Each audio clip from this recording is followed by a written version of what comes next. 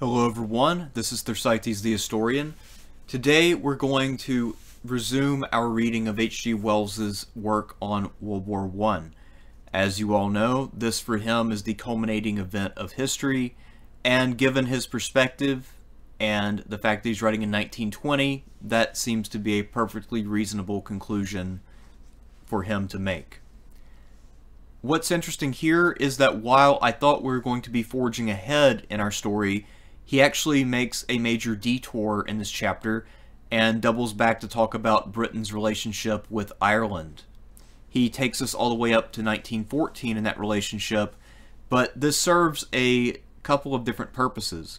One, he has to slot in Ireland somewhere in his history to make sure that it's a complete history of the world, but at the same time, more importantly, by placing this narrative about Ireland in a discussion of World War I and showing British hypocrisy and also the sort of disconnected nature of the British Empire when compared with something like Germany, what he does is to both illuminate the character of Britain as opposed to Germany, while also showing that Britain is a place where there was vigorous debate on the way that the country should be run, on the traditions that they should have domestically, how they should treat their subject peoples.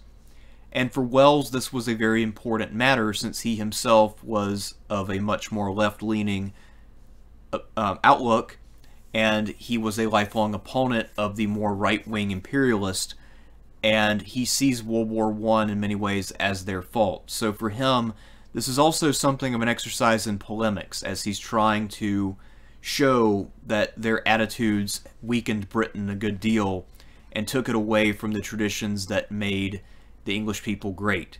He has a romanticized view of the English character, talking about the openness and fairness of the Englishman and the general reasonableness of English comportment. Another interesting thing here is that he does not really seem to think that the Irish would have broken away had events played out differently.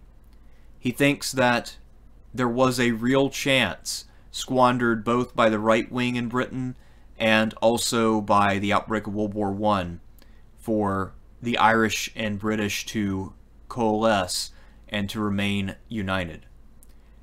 As someone who obviously did not live during that time, nor is an expert in the history of that time, I don't really know what to say about it, but I can say that I find it absolutely fascinating to get an inside view of what a British person at this time who lived through these contentious decades leading up to World War I had to say about all of the various internal debates. So I present to you H.G. Wells's treatment of imperialism in Ireland and Britain leading up to the outbreak of World War I. Hope you enjoyed this as much as I did. Section 3. The Spirit of Imperialism in Britain and Ireland. Throughout the period of the armed peace, Germany was making the pace and setting the tone for the rest of Europe. The influence of her new doctrines of aggressive imperialism was particularly strong upon the British mind, which was ill-equipped to resist a strong intellectual thrust from abroad. The educational impulse the Prince Consort had given had died away after his death. The universities of Oxford and Cambridge were hindered in their task of effective revision of upper-class education by the fears and prejudices the so-called conflict of science and religion had aroused in the clergy who dominated them through convocation. Popular education was crippled by religious squabbling, by the extreme parsimony of the public authorities, by the desire of employers for child labor, and by individualistic objection to educating other people's children. The old tradition of the English, the tradition of plain statement, legality, fair play, and a certain measure of republican freedom, had faded considerably during the stresses of the Napoleonic Wars. Romanticism, of which Sir Walter Scott, the great novelist, was the chief promoter, had infected the national imagination with a craving for the florid and picturesque. Mr. Briggs, the comic Englishman of Punch in the 50s and 60s, getting himself in the Highland costume and stalking deer, was fairly representative of the spirit of the new movement. It presently dawned upon Mr. Briggs, as a richly colored and creditable fact he had hitherto not observed, that the sun never set on his dominions. The country which had once put Clive and Warren Hastings on trial for their unrighteous treatment of Indians was now persuaded to regard them as entirely chivalrous and devoted figures. They were empire builders. Under the spell of Disraeli's Oriental imagination, which had made Queen Victoria empress, the Englishmen turned readily enough towards the vague exaltations of modern imperialism. The perverted ethnology and distorted history, which was persuading the mixed Slavic, Celtic, and Teutonic Germans that they were a wonderful race apart, was imitated by English writers, who began to exalt a new ethnological invention, the Anglo-Saxon. This remarkable compound was presented as the culmination of humanity, the crown and reward of the accumulated effort of Greek and Roman, Egyptian, Assyrian, Jew, Mongol, and such like lowly precursors of its white splendor. The senseless legend of German superiority did much to exacerbate the irritations of the Poles in Posen and the French in Lorraine. The even more ridiculous legend of the superior Anglo-Saxon did not merely increase the irritations of English rule in Ireland, but it lowered the tone of British dealings with subject peoples throughout the world. For the cessation of respect and the cultivation of superior ideas are the cessation of civility and justice. The imitation of German patriotic misconceptions did not end with this Anglo-Saxon fabrication. The clever young men at the British universities in the 80s and 90s, bored by the flatness and insincerities of domestic politics, were moved to imitation and rivalry by this new teaching of an arrogant, subtle, and forceful nationalist imperialism, this combination of Machiavelli and Attila, which was being imposed upon the thought and activities of young Germany. Britain, too, they thought, must have her shining armor and wave her good sword. The new British imperialism found its poet in Mr. Kipling, and its practical support in a number of financial and business interests whose way to monopolies and exploitations was lighted by its glow. These Prussianizing Englishmen carried their imitation of Germany to the most extraordinary lengths. Central Europe is one continuous economic system, best worked as one, and the new Germany had achieved a great customs union, a Zollverein of all of its own constituents. It became naturally one compact system, like a clenched fist. The British Empire sprawled like an open hand throughout the world, its members different in nature, need, and relationship, with no common interest except the common guarantee of safety. But the new imperialists were blind to that difference. If New Germany had a Zollverein, then the British Empire must be in the fashion, and the natural development of its various elements must be hampered everywhere by imperial preferences and the like. Yet, the imperialist movement in Great Britain never had the authority nor the unanimity that it had in Germany. It was not a natural product of any of the three united but diverse British peoples. It was not congenial to them. Queen Victoria and her successors, Edward VII and George V, were indisposed, either by sex, figure, temperament, or tradition, to wear shining armor, shake mailed fist, and flourish good swords in the Hohenzollern fashion. They had the wisdom to refrain from any overt meddling with public ideas. And this British imperialistic movement had from the first aroused the hostility of the large number of English, Welsh, Irish, and Scottish writers who refused to recognize this new British nationality or to accept the theory that they were these Anglo-Saxon supermen. And many interest in Britain, and notably the shipping interest, had been built up upon free trade and regarded the fiscal proposals of the new imperialist and the new financial and mercantile adventurers with whom they were associated with a justifiable suspicion. On the other hand, these ideas ran like wildfire through the military class, through Indian officialdom and the like. Hitherto there had always been something apologetic about the army man in England. He was not native to that soil. Here was a movement that promised to make him as splendidly important as his Prussian brother-in-arms. And the imperialist idea also found support in the cheap popular press that was now coming into existence to cater for the new stratum of readers created by elementary education. This press wanted plain, bright, simple ideas adapted to the needs of readers who had scarcely begun to think. In spite of such support, and its strong appeal to national vanity, British imperialism never saturated the mass of the British peoples. The English are not a mentally docile people, and the noisy and rather forced enthusiasm for imperialism and higher tariffs of the old Tory party, the army class, the country clergy, the music halls, the assimilated alien, the vulgar rich, and the new large employers, inclined the commoner sort, and particularly organized labor, to a suspicious attitude. If the continually irritated sore of the Majuba defeat permitted the country to be rushed into the needless, toilsome, and costly conquest of the Boer republics in South Africa, the strain of that adventure produced a sufficient reaction towards decency and justice to reinstate the Liberal Party in power, and to undo the worst of that mischief by the creation of a South African Confederation. Considerable advances continued to be made in popular education, and in the recovery of public interest and the general welfare from the possession of the few. And in these years of the armed peace, the three British peoples came very near to a settlement, on fairly just and reasonable lines, of their long-standing misunderstanding with the Irish. The Great War, unluckily for them, overtook them in the very crisis of this effort. Like Japan, Ireland has figured but little in this outline of history, and for the same reason, because she is an extreme island country, receiving much, but hitherto giving back but little into the general drama. Her population is a very mixed one, its basis, and probably its main substance, being that of dark Mediterranean strain, pre-Nordic and pre-Aryan, like the Basque and the people of Portugal and South Italy.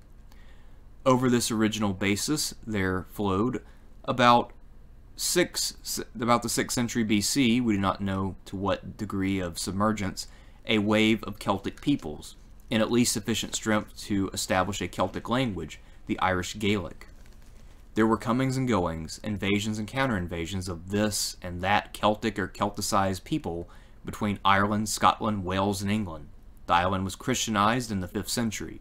Later on the east coast was raided and settled by Northmen, but we do not know to what extent they altered the racial quality. The Norman English came in 1169, and in the time of Henry II and onward. The Teutonic strain may be as strong or stronger than the Celtic in modern Ireland. Hitherto, Ireland had been a tribal and barbaric country, with a few centers of security wherein the artistic tendencies of the more ancient race found scope in metalwork and the illumination of holy books. Now in the 12th century, there was an imperfect conquest by the English crown, and scattered settlements by Normans and English in various parts of the country. From the outset, profound temperamental differences between the Irish and English were manifest, differences exacerbated by a difference of language, and these became much more evident after the Protestant Reformation. The English became Protestant, the Irish, by a natural reaction, rallied about the persecuted Catholic Church. The English rule in Ireland had been from the first an intermittent civil war due to the clash of languages and the different laws of land tenure and inheritance of the two peoples. The rebellions, massacres, and subjugations of the unhappy island during the reigns of Elizabeth and James I we cannot tell of here, but under James came a new discord with the confiscation of large areas of Ulster and their settlement with Presbyterian Scotch colonists. They formed a Protestant community in necessary permanent conflict with the Catholic remainder of Ireland. In the political conflicts during the reign of Charles I and the Common Will, and of James II and William and Mary, the two sides in English affairs found sympathizers and allies in the Irish parties. There is a saying in Ireland that England's misfortune is Ireland's opportunity, and the English civil trouble that led to the execution of Strafford was the occasion also of a massacre of the English in Ireland, 1641. Later on, Cromwell was to avenge that massacre by giving no quarter to any men found under arms, a severity remembered by the Irish Catholics with extreme bitterness. Between 1689 and 1691, Ireland was again torn by civil war. James II sought the support of the Irish Catholics against William III, and his adherents were badly beaten at the battles of the Boyne and Aughrim. There was a settlement, the Treaty of Limerick, a disputed settlement in which the English government promised much in the way of tolerance for Catholics and the like, and failed to keep its promises. Limerick is still a cardinal memory in the long story of Irish embitterment. Comparatively few English people have ever heard of this Treaty of Limerick. In Ireland it rankles to this day. The 18th century was a century of accumulating grievance. English commercial jealousy put heavy restraints upon Irish trade, and the development of a wool industry was destroyed in the South and West. The Ulster Protestants were treated little better than the Catholics in these matters, and they were the chief of the rebels. There was more agrarian revolt in the North than in the South in the 18th century. Let us state as clearly as our space permits the parallelisms and contrast of the British and Irish situation at this time. There was a parliament in Ireland, but it was a Protestant parliament, even more limited and corrupt than the contemporary British parliament. There was a considerable civilization in and about Dublin, and much literary and scientific activity conducted in English and centering upon the Protestant University of Trinity College. This was the Ireland of Swift, Goldsmith, Burke, Berkeley, and Boyle. It was essentially a part of the English culture. It had nothing distinctively Irish about it. The Catholic religion and the Irish language were outcast and persecuted things in the darkness at this time. It was from this Ireland of the darkness that the recalcitrant Ireland of the 20th century arose. The Irish Parliament, its fine literature, its science, all of its culture, gravitated naturally enough to London, because they were inseparably a part of that world. The more prosperous landlords went to England to live, and had their children educated there. This meant a steady drain of wealth from Ireland to England in the form of rent, spent or invested out of the country. The increasing facilities of communication steadily enhanced this tendency, depleted Dublin and Ireland, and bled Ireland white. The Act of Union, January 1st, 1801, was the natural coalescence of two entirely kindred systems, of the Anglo-Irish Parliament with the British Parliament, both oligarchic, both politically corrupt in the same fashion. There was a vigorous opposition to the Union on the part not so much of the outer Irish as of the Protestants settled in Ireland, and a futile insurrection under Robert Emmet in 1803. Dublin, which had been a fine Anglo-Irish city in the middle 18th century, was gradually deserted by its intellectual and political life, and invaded by the outer Irish of Ireland. Its fashionable life became more and more official, centering upon the Lord Lieutenant in Dublin Castle. Its intellectual life flickered, and for a time nearly died. But while the Ireland of Swift and Goldsmith was part and lot with the England of Pope, Dr. Johnson, and Sir Joshua Reynolds, while there has never been and is not now any real definable difference except one of geography between the governing class in Ireland and in Britain, the Irish underworld and the English underworld were essentially dissimilar. The upward struggle of the English democracy to education to political recognition was different in many respects from the struggle of the Irish underworld.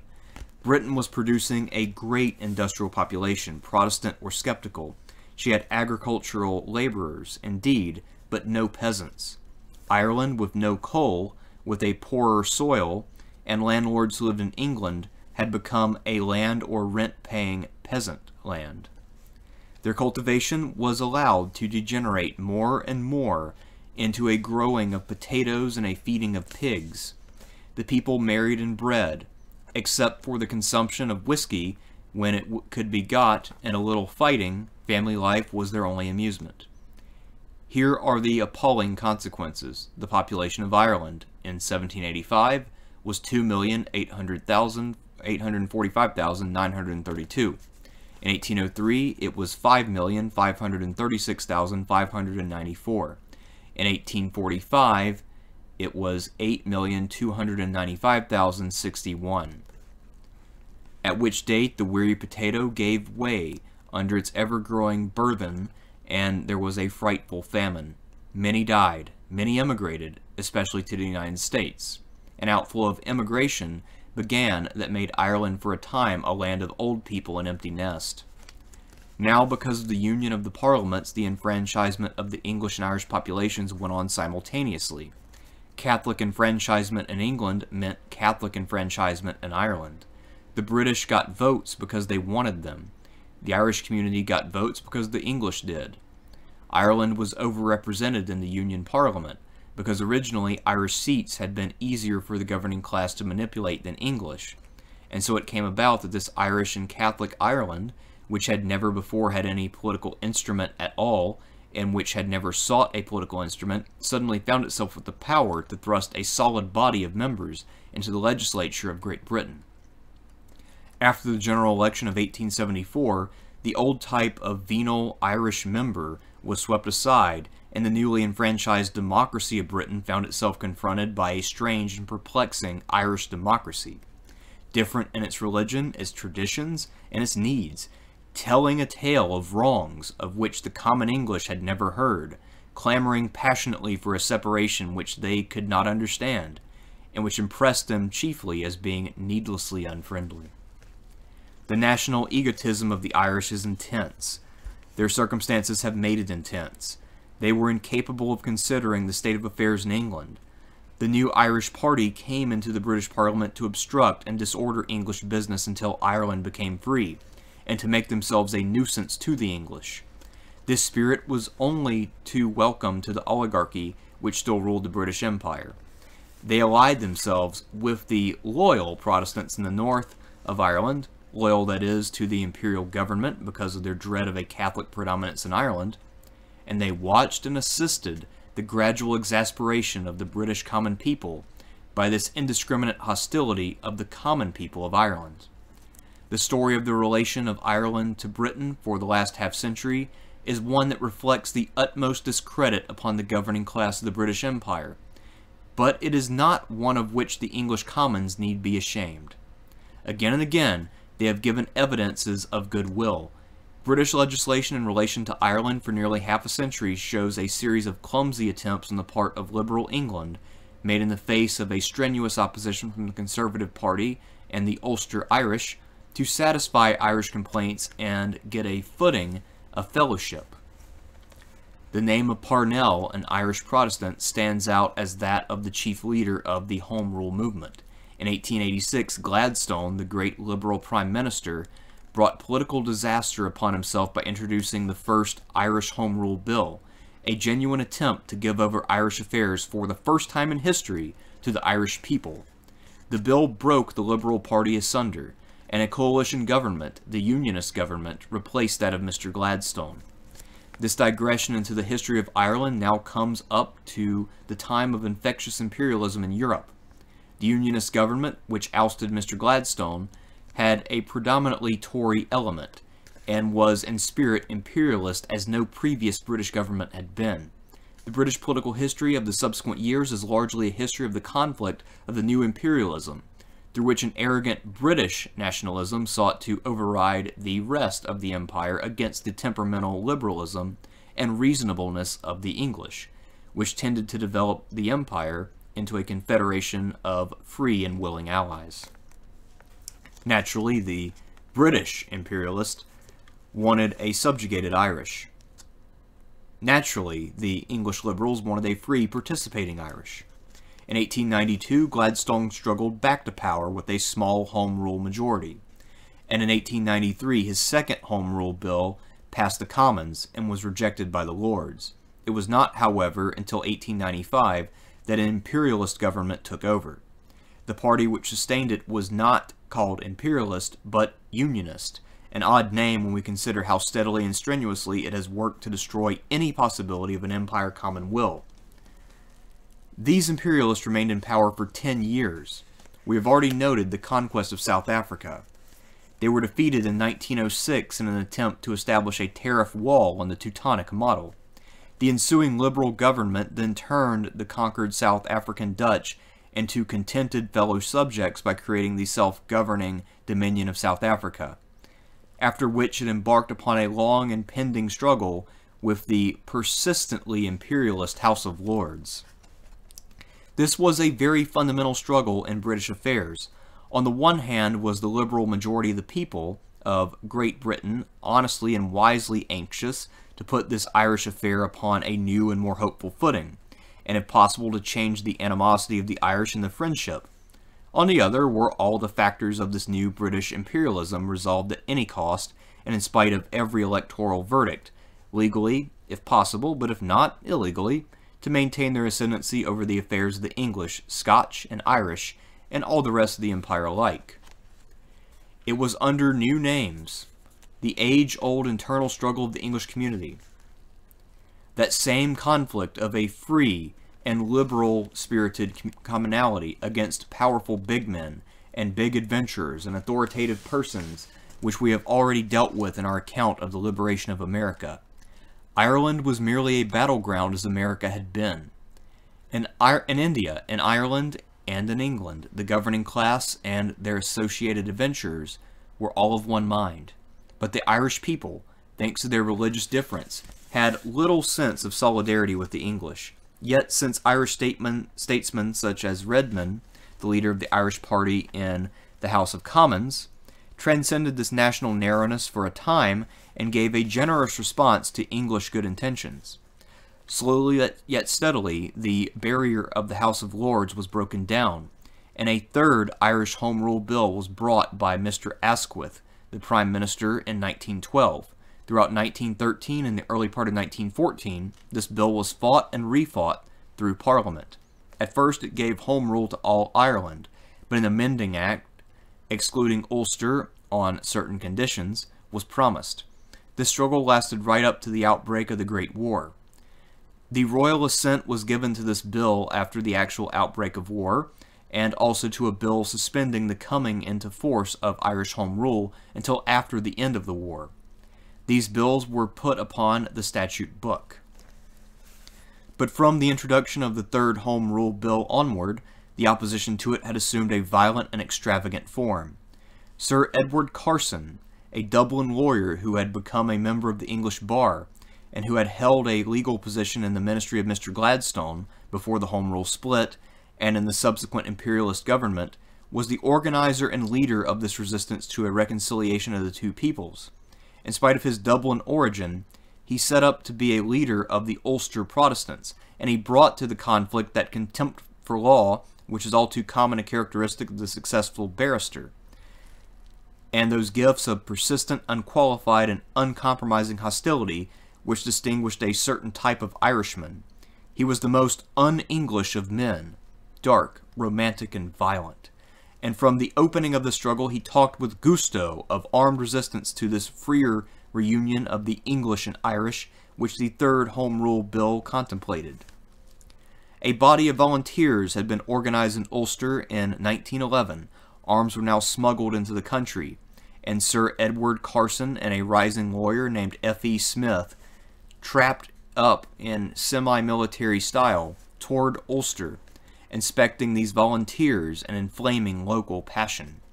The arms of these prospective rebels were obtained from Germany, and various utterances of Sir Edward Carson's associates hinted at support from a great Protestant monarch.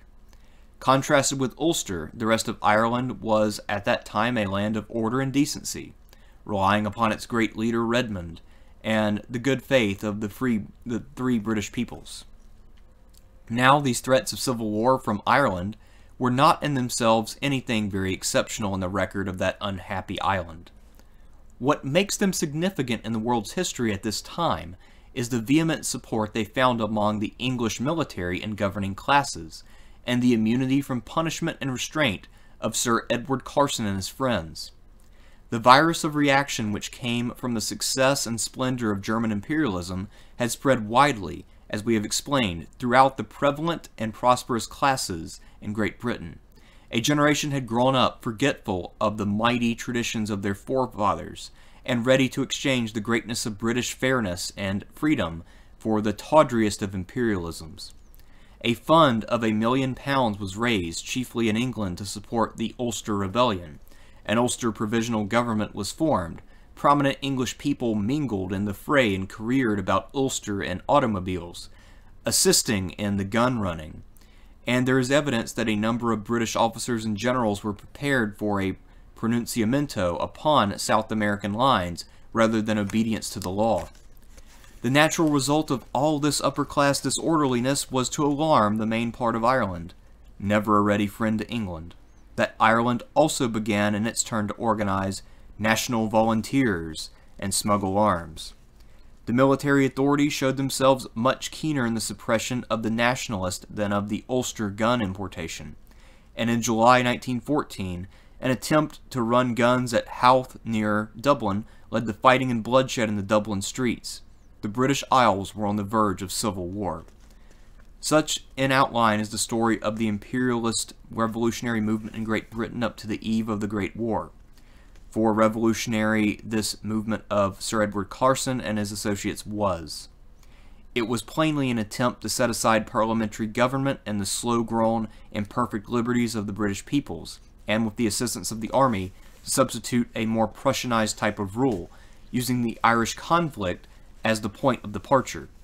It was the reactionary effort of a few score thousand people to arrest the world movement toward democracy and social justice, strictly parallel to and closely sympathetic with the new imperialism of the German Junkers and rich men. But in one very important respect, British and German imperialism differed. In Germany, it centered upon the crown. Its noisiest, most conspicuous advocate was the heir apparent. In Great Britain, the king stood aloof. By no single public act did King George V betray the slightest approval of the new movement, and the behavior of the Prince of Wales, his son and heir, was equally correct. In August 1914, the storm of the Great War burst upon the world. In September, Sir Edward Carson was denouncing the placing of the Home Rule Bill upon the statute books. Its operation was suspended until after the war. On the same day, Mr. John Redmond, the leader of the Irish majority, the proper representative of Ireland, was calling upon the Irish people to take their equal part in the burthen and effort of the war. For a time, Ireland played her part in the war side by side with England faithfully and well, until in 1915, the Liberal government was replaced by a coalition in which, through the moral feebleness of Mr. Asquith, the Prime Minister, this Sir Edward Carson figured as Attorney General, with a salary of £7,000 in fees, to be replaced presently by his associate in the Ulster sedition, Sir F.E. Smith. Grosser insult was never offered to a friendlier people.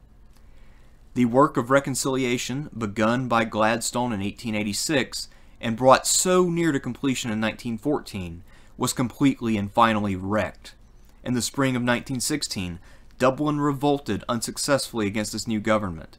The ringleaders of this insurrection, many of them mere boys, were shot with a deliberate and clumsy sternness that, in view of the treatment of the Ulster rebel leaders, impressed all Ireland as atrociously unjust. A traitor, Sir Roger Casement, who had been knighted for previous services to the Empire, was tried and executed, no doubt deservedly, but his prosecutor was Sir F.E. Smith of the Ulster insurrection, a shocking conjunction. The Dublin revolt had had little support in Ireland generally, but thereafter the movement for an independent republic grew rapidly to great proportions. Against this strong emotional drive, there struggled the more moderate ideas of such Irish statesmen as Sir Horace Plunkett, who wished to see Ireland become a dominion, a crowned republic, that is, within the empire, on an equal footing with Canada and Australia.